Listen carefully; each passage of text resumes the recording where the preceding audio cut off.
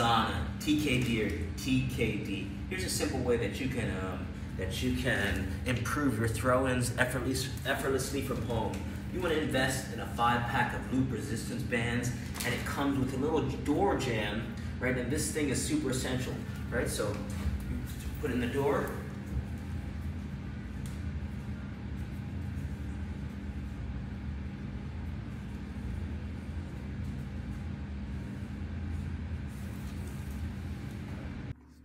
And once it's pinned in the door, starting with a very light resistance, you want a very light resistance because tendons and ligaments get poor blood flow, which means you gotta pump a lot of blood into those areas to get activation. This one might actually be too much resistance for me. So you just work that.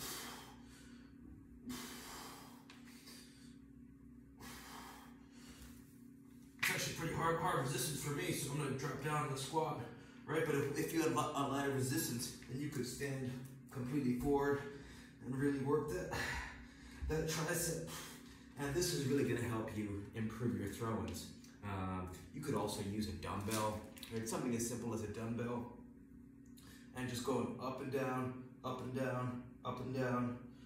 Right? You could also do dumbbell rollbacks. Right? Dumbbell rollbacks looks like this. You're on the ground. So this is a David Weck propulsor, but you don't necessarily need this even if you just have a dumbbell. Right, you're just here.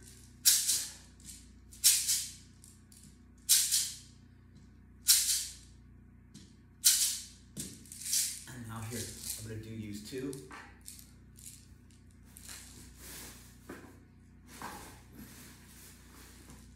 If you're into health and fitness, or just some strength development and movement, these are actually a great running tool that'll help you become more explosive and more efficient as a runner.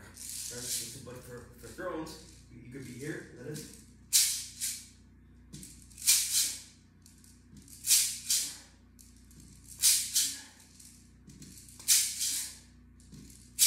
Right?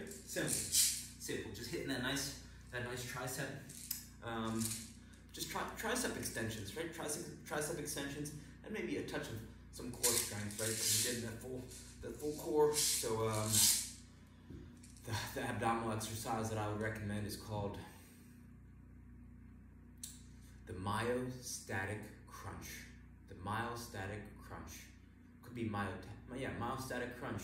So search myostatic crunch. You could use a Bosu ball or a medicine ball. And it's basically, you're lying on the ground, and then you let a weight slowly come back. You take a weight over your head, overhead.